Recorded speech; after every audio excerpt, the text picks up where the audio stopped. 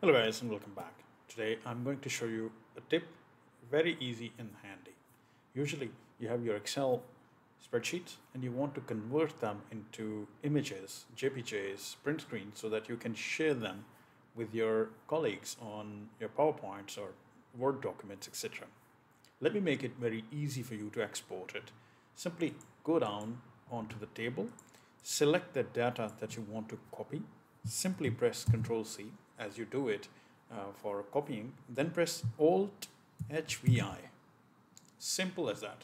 The moment you do that, you see there is one image created of your table. Now you can make the size bigger, smaller, or manipulate it like an image the way you want. You can copy it from here, take it into Microsoft Teams, chat it with your colleagues, put it on your PowerPoint, share it with your executives, and do whatever.